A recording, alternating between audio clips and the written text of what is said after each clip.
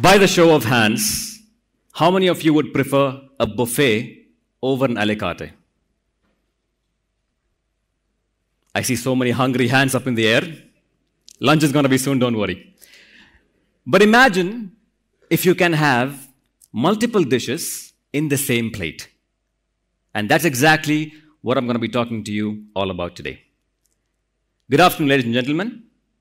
Before I start this journey with you, I want each one of you to visualize that you're holding a plate in your hand. Can I see it? Okay. At this point, the plate is empty. There's nothing on it. But I'll mention this plate during the talk. Whenever I mention the plate, you bring it up with your left hand and you put something on it as I say. Agreed? Can we try it? Plate, add. Perfect. That's your workout for today. Let's start our journey. We're in a time machine. We're going back in time. The date is 27th August, 2003. I want you to imagine a little boy. This boy is 10 years old. And he's absolutely fascinated by the night sky, just like the one above you, and everything about the outer space. He just got to know that Mars is coming close to the Earth, is doing a very quick flyby at just 56 million kilometers away. And this is the perfect opportunity to watch the planet through a telescope. He was all hyped up, energized, and he was all ready to use the telescope for the first time. But unfortunately, the observation event was happening all the way in Abu Dhabi, and he was in Sharjah. He could not make it. Absolutely disappointed. But he never gave up. He kept reading about astronomy and space science. Even when he went to school, he kept talking about everything that NASA was doing. At that time, there was Spirit and Opportunity rovers on Mars.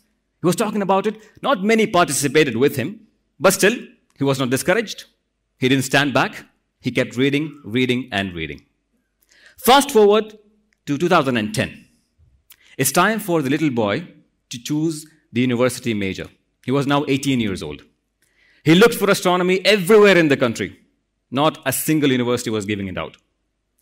The closest one he could find was applied physics. A bit away from astronomy, but still somewhere close. Discouraged again. He even chose to look at other majors like automotive and mechanical engineering. But luckily, he had a prep talk with his elder sister. And at the end of the talk, he made up his mind. He was like, okay, I'll do applied physics.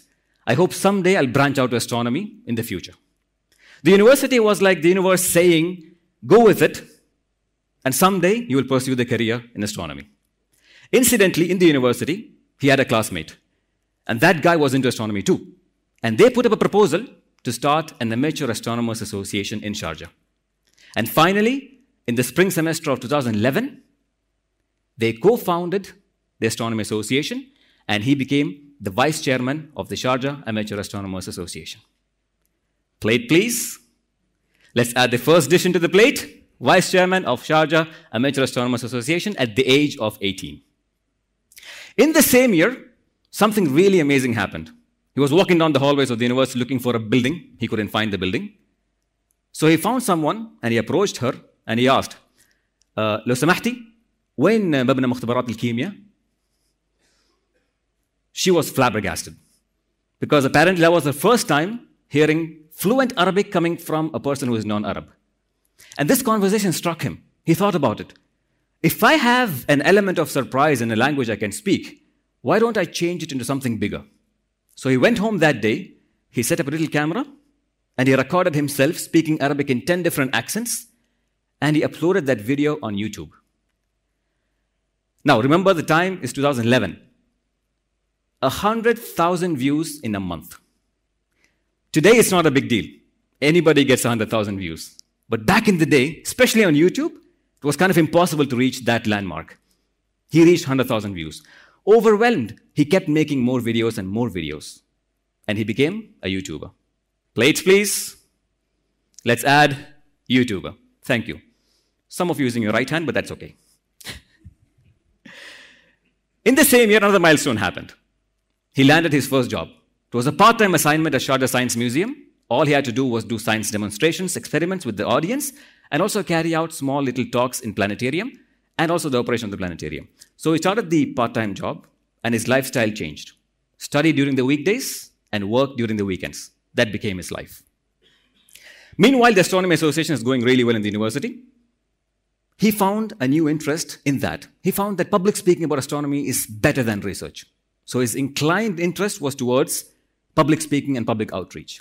Come 2012, the position has now changed from vice chairman to chairman of the association. It was really difficult for him to run everything on his own, by the way. But still, he managed to carry out at least 7 events per semester, including quizzes, lectures, presentations, and even stargazing. Speaking of stargazing, he noticed a telescope sitting in one of the labs in the university. He saw it, he kept an eye on it, and then he approached the dean of the college and he asked, "Can I use the telescope?" Multiple attempts. Finally, the dean of the college said, "Fine, take it and you can use it for the Astronomy Association." That was his first time using a professional telescope. He saw the moon up close, like Galileo, how he did back in the day. He also saw the planet Platon, which is the planet with the rings. Saturn was the best object he saw because of the rings. That blew his mind. Truth to be revealed, he wanted to own that telescope someday in his life, so it opens up a new window into the universe. Everything was running smoothly. Events were going well. But due to financial restrictions, he had to choose to part ways from the association and the university. In 2013, he dropped out of the university, walking into the real world, carrying the same passion for astronomy, but looking for better opportunities. He even said bye-bye to telescope and kept it back in the lab in the university where it was initially housed. Goodbye, telescope. It's 2014 now. The world is his oyster. He asked himself, if I can't sit in front of a camera and make a video and publish it in a public platform like YouTube, why not do it in front of a professional camera? He went ahead, auditioned for a TV commercial for Kumar Restaurant, and he landed the lead role. It's not a real mustache, by the way. Now we can take the plate out again. We can add actor. The acting career was going well after he was invited to Lebanon to attend a show hosted by Malik al-Maktabi. The show's name was Ahmar bil-Khatt al-Arid. He was asked to perform in front of a live audience. That was really good. And on the way back from Lebanon, another passion was triggered. A passion that was inspired by George Carlin and Russell Peters. What is that? Stand-up comedy. Do you know that stand-up comedy is one of the most difficult jobs in the world? You have to literally go to the audience, tickle their funny bone, make them laugh. You can't force them to laugh, but you have to make them laugh. Nonetheless, he talked to the local comedy clubs and he signed up for short gigs of 5 minutes and then 10 minutes and then 20 minutes, eventually landing long events of 4 hours, being an MC and a stand-up comedian at the same time. Plates out, please. Stand-up comedian. Is it getting heavy? Deal with it. Now, the acting, stand-up comedy, YouTuber, everything is going really well. But one thing was missing. Astronomy and space science was not getting enough attention. In 2014, it was the acting career was stepping up. But in 2015, incidentally, the university was he studying in launched a space academy. He went ahead, signed up for the interview, and walked right into the interview room. And there he is, his ex-professor. And the first question was, where remote telescope اللي حطيته في المختبر? Where is the remote of the telescope you put in the lab? What an icebreaker to interview. He landed the job a few days later. The job is planetarium show host and scientific guide. It's a long name, I know, at least 2 kilograms. Put it in there. That was a job, but for him, it was not really a job. Is it really a job if you wake up in the morning, looking forward to do something you love? It's not a job anymore. It's a passion that gives you money. That's what astronomy and space science was for him. Now we walk to 2019. A beautiful year, 2019. 22nd of June, 7 a.m. in the morning. He wakes up from his sleep, looks at his phone, Instagram. There is a message from a verified account.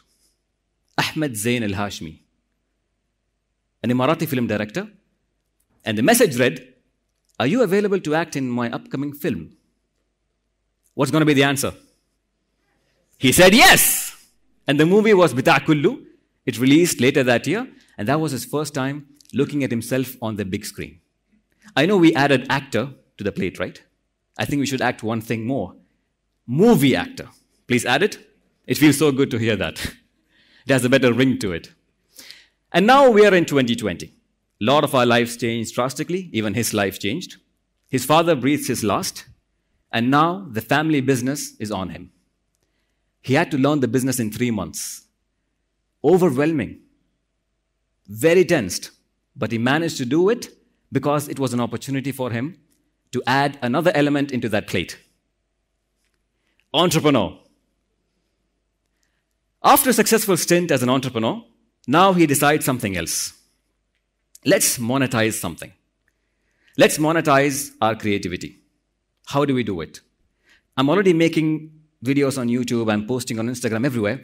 Why not turn it into something that brings in revenue? So he started collaborating with big brands. Salat, Do, Botim, Microsoft, and so many more. But how? Create scripts, produce the videos, and add the element of advertisement in it, and post it for the ads.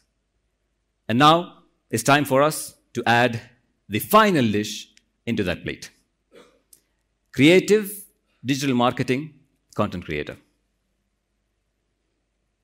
How heavy is the plate? That was the last one. Now, this was a short but briefly summarized story of none other than yours truly.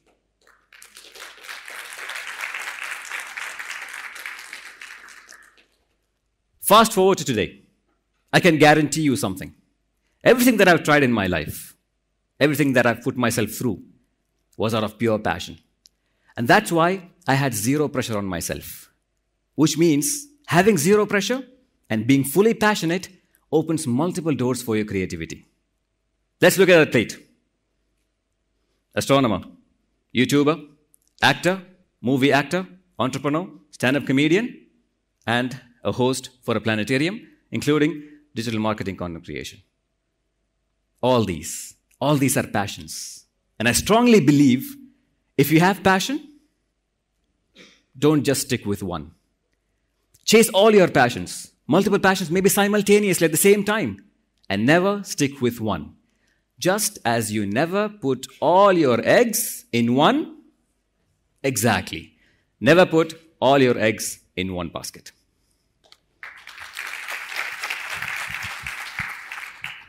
Before I go, remember that 8-inch LX200 GPS telescope that was sitting in the lab in the university? It's not in the lab anymore.